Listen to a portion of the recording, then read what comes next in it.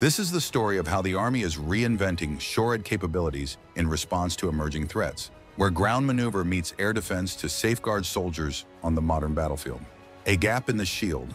At the dawn of the 21st century, the U.S. Army found itself at a crossroads. After Operation Iraqi Freedom began in 2003, it was just over 90 minutes beyond President Bush's deadline for Saddam Hussein to leave Iraq that U.S. warships and planes, there were F-117 stealth bombers involved, launched the opening salvo of Operation Iraqi Freedom.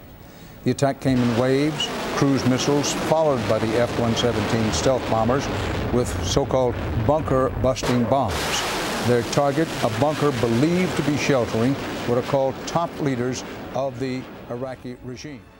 Military leaders re-evaluated which formations were most essential to ground operations. In the early 2000s, the Army decided to divest significant portions of its short-range air defense, or M-SHORAD, to free up personnel for other mission-critical units. By 2005, the Army's M-SHORAD force structure had been radically reduced. Where Avenger systems once stood guard over the battlefield, only a handful of battalions remained. 2 battalions of active-duty Avengers in counter-rocket, artillery, and mortar, CRAM batteries in 7 Army National Guard Avenger battalions. However, over the past 2 decades, the threat environment has changed dramatically. The rise in unmanned aerial systems, UASs, loitering munitions, and new low-altitude missiles posed a clear and present danger. And as conflict around the globe escalated, most notably in Ukraine, these technologies proved their effectiveness time and time again. Suddenly, the Army realized it needed a new wave of M-SHORAD capabilities to protect its forward maneuver forces. M-SHORAD in general,